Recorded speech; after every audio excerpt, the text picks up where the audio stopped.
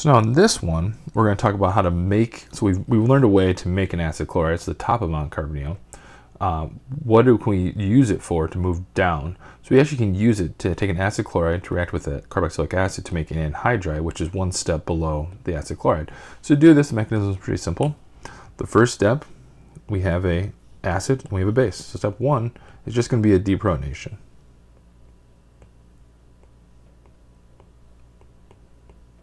Right? Deprotonation. And what that's going to give us, it's going to turn our carboxylic acid into a decent nucleophile. And that's going to react with the acid chloride, which of course is electrophilic at the carbon of the carbonyl. So we're going to add in there. So an addition step.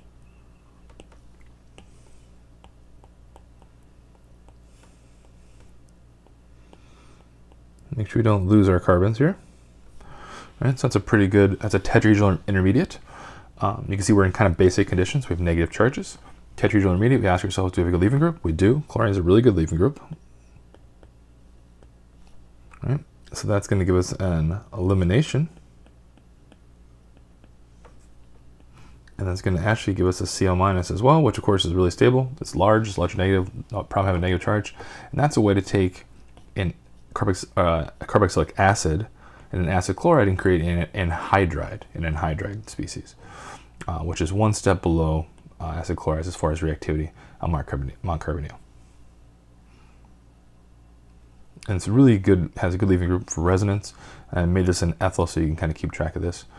But again, you see these same steps: deprotonation, addition, elimination, basic conditions.